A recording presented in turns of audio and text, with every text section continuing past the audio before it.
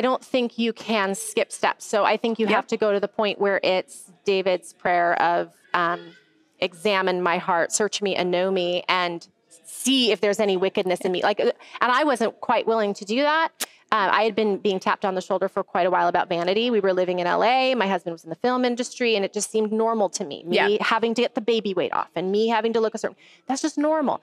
And as it turns out, God did not accept it the way that I had, and honestly, truth is, created a few embarrassing moments for me.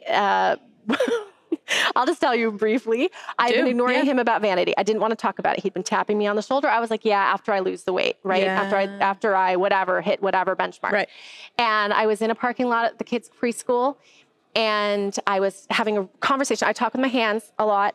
I was having a conversation with a really cute LA mom, and she was so cute, and she was so little, and she was so well dressed, and she was all the things. We had this whole conversation, and I was talking, and I was saying something. And anyway, get in my car when I'm done. And I put my hands on the steering wheel, and like in my peripheral vision, I can see the biggest sweat pit of anyone's life.